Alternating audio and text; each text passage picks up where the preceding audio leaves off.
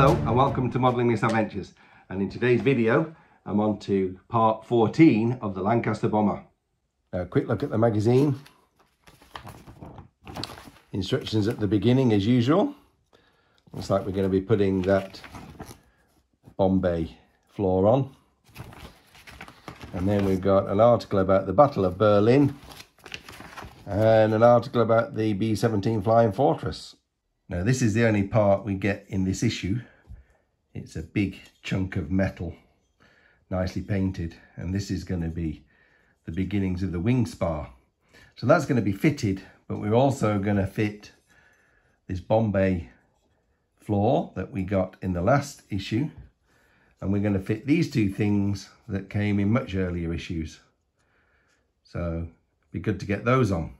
Now this is where we got to last time, but this is going to be considerably bigger after we've put all of today's parts on.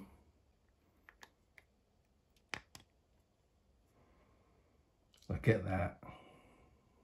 And then we put this cover on here.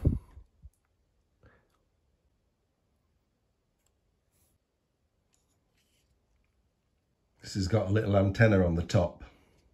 And now we're going to fasten this on here, and the whole thing's going to become twice as long as it was.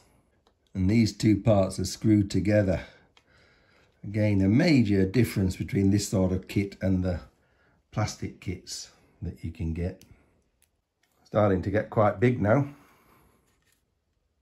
And then we get to put this very heavy wing spar on. That fits in there. Nice solid clunk. And we're just going to screw that on from underneath. Well, that's all there is to do in that stage. It's looking nice with that nose blister on the front, isn't it? Beautiful. We've got the cover on the top of the wireless operator station there. And starting on the middle of the fuselage now, the wing spar is going to be on here. Fuselage and bomb bay there. Starting to look like an aeroplane, isn't it? So there's not much more I can say about that stage, but I can show you this.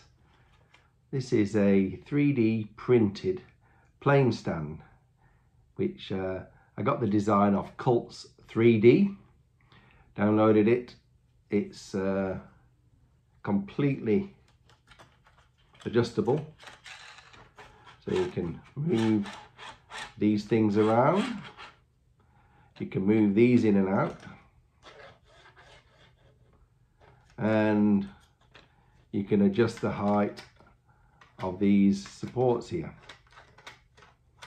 And it comes with all sorts of different shapes and sizes of support. There's about 10 of these for different size models.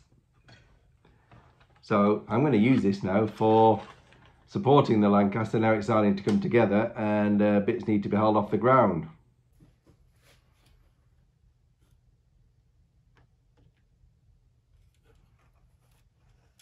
So there it is on its stand. That's going to keep it nice as the build goes on. So hope you enjoyed that video. Thanks for watching, and I'll see you next time on Modelling Misadventures.